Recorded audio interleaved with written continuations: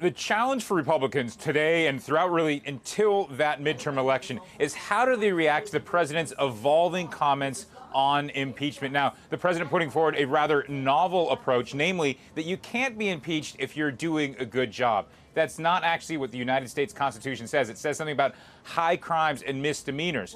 What you're seeing is a dynamic on Capitol Hill and at the White House where Republicans are almost embracing talk about impeachment, trying to accelerate the conversation there to saying what would happen if President Trump were impeached. The president is warning that there would be a stock market crash, that there would be economic pain felt throughout the country, and that Democrats simply can't do it because he's doing a good job.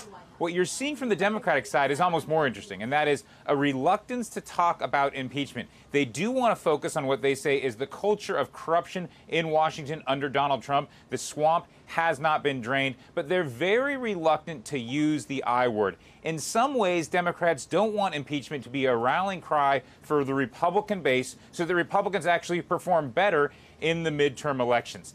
Here's what prognosticators are saying about these midterm elections. You're likely going to have the Democrats take control of the House of Representatives. That means they can, A, investigate and try to have all kinds of subpoenas on what the president is doing, but they can also potentially start impeachment proceedings. But again, they don't want to get ahead of it. Their goal right now for House Democrats is to take back the House and then see where it goes. What you're seeing from the White House is really a warning campaign about the political consequences of impeachment and what it would do to people's pocketbooks. For NBC News, Nichols for Euronews at the White House.